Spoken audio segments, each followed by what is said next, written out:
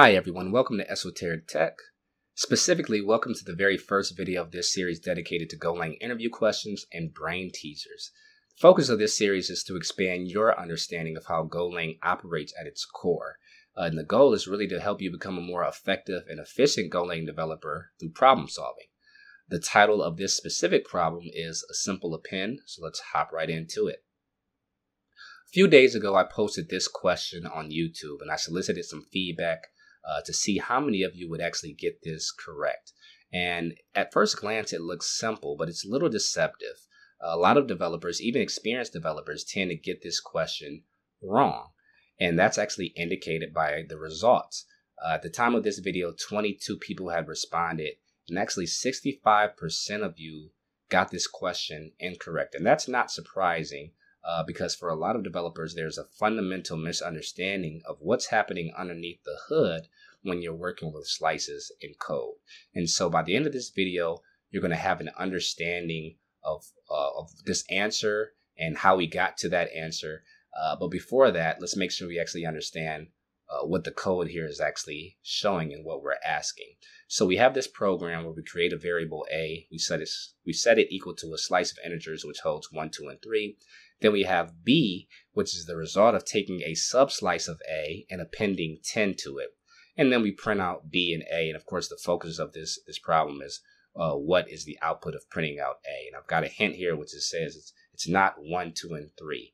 And I'll even show you the result of the program itself. B prints out 1, 10, and A is 1, 10, 3. So I think about 36% of you got this correct. So again, by the end of this video, you'll have an understanding of why this answer is what it is. And I'm also going to point out a couple common misconceptions about slices and arrays that'll really help you have a more comprehensive understanding.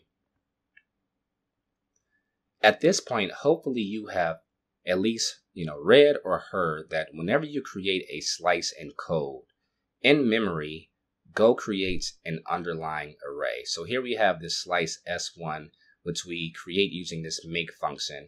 We're creating a slice of integers, and we're setting the default, we're setting the length and capacity to a default value of 10, right? So in memory, we create 10 items. They're all set to the default 0 value of an integer, which is of course 0. The other important thing to know is that at its core, a slice is actually just a struct. If you were to actually look at the source code in Go, that's exactly what you will find. It's a struct that holds 3 fields. One is a pointer to the first item in the array. So it points to the memory address of the first index. And then we've got length and capacity. So for this particular slice, they're both set to 10. And I'm going to come back to that concept of capacity. Then I'm going to create a second slice here at S2, and that is a subslice of S1. And we're taking this S1 from the 3rd index all the way up to, but not including, the 7th index. And one important point is that whenever you take a subslice of another slice, those two slices will share the same underlying array, right? And that's what we see here. Again, it's just a struct, so it's pointing to that 4th item in the array because we started with index 3. The length, hopefully that's no surprise, is going to be 4, but the capacity is 7. And this is the first misconception I want to talk about. Whenever you go online, a lot of times what you will see for the definition of capacity is this. You'll see that capacity is the size of the underlying array. But that's not completely true. And if that were true, well, S2 would have a capacity of 10 because it shares the same underlying array as S1. But if you think about it, the first 3 spots of that underlying array don't mean anything to S2. It's only got 7 spots to work with. So the actual definition of capacity is how many items there are from the start of the slice to the end of the underlying array. That's why the capacity here is actually 7. And you don't really need to know that to solve this problem, but there's no question that is an important fact to know when it comes to working with the slices and knowing what's happening underneath the hood. So now let's go ahead and take a look at the actual question. So we started out with a variable a again, which is a slice of integers holding 1, 2, 3. Create this struct which points to this value in memory, which is the first index of this slice. So it's got a length of 3, also a capacity of 3.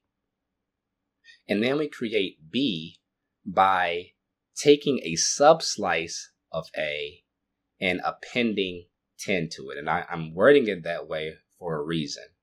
Right, so here's our subslice of A. So we're taking everything up to, not including the first index. So the result is really a slice that just holds one value, right? And it's pointing to the same position as A because they're pointing to that same value, right? And the subslice has a length of 1 and a capacity of 3 because it's still got 3 remaining spots in that array that it can work with.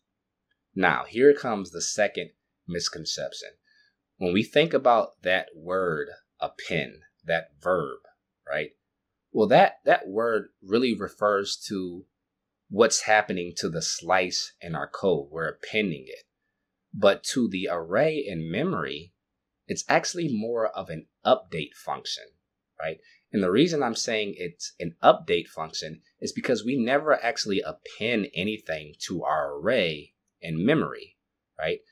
We either change an existing value or we create an entirely new array that holds the new value.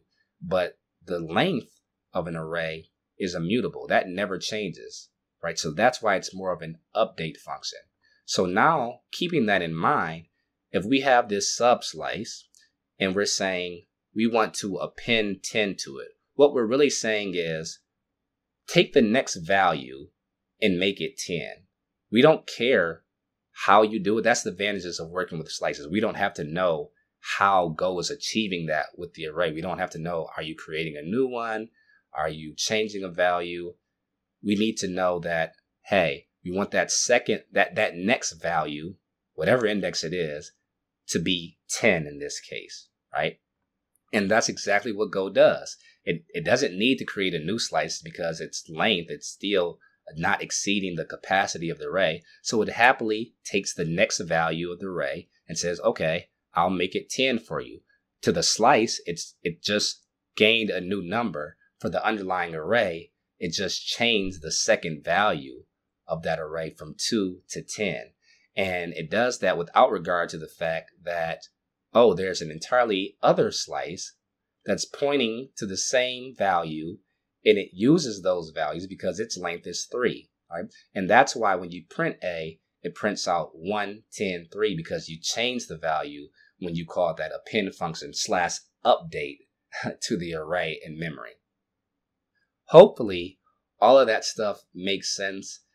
What you should be taking away from this is not necessarily that you know the answer to this problem, but you should be taking kind of the broader picture so that you have a more comprehensive view and understanding of what's happening with slices and arrays and the relationship between the two, which you can apply to other problems later on down the line.